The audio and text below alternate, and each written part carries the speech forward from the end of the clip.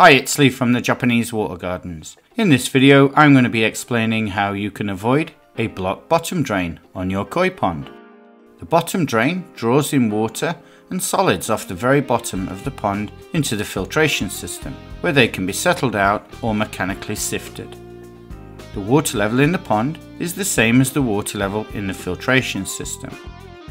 After the water has passed through the filtration system, it is pumped back into the pond. We refer to this as gravity-fed filtration.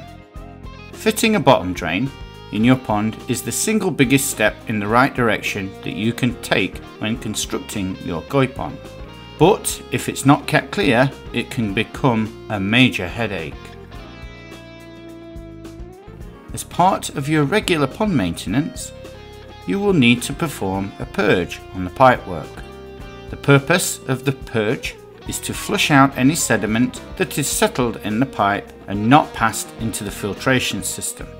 If the purge is not done sooner or later, the amount of sediment will increase to such a degree that it can completely block up the pipe and you will have a difficult job getting it clear. To purge out your pipework, you will need to switch off the power to your pump, UV and any other pond equipment, with the possible exception of your air compressor. You will then need to isolate your filter from the pond. Hopefully, when your pond was constructed, you installed a set of valves for just such an occasion. In our case, we have 4 separate ponds connected to our filtration system. Each pond has its own valve. We have 2 separate returns, each with an isolation valve. When all the valves are closed, we can drain down the water in the filtration system without affecting the pond water level. Opening up the drain on the bottom of our vortex chamber drops water out of the bottom and flushes away any solids that have accumulated in the vortex to waste. To clean up the sides of the vortex, I also have a brush to hand to give the chamber a good scrubbing down whilst waiting for the water to drain away. When the vortex chamber is empty, we are ready to perform the purge. Opening up the bottom drain valves lets the water flush through quickly. With the vortex standing empty and the pond still full of water, there is a significant amount of water pressure. It pulls out any debris that has accumulated in the bottom drain pipework.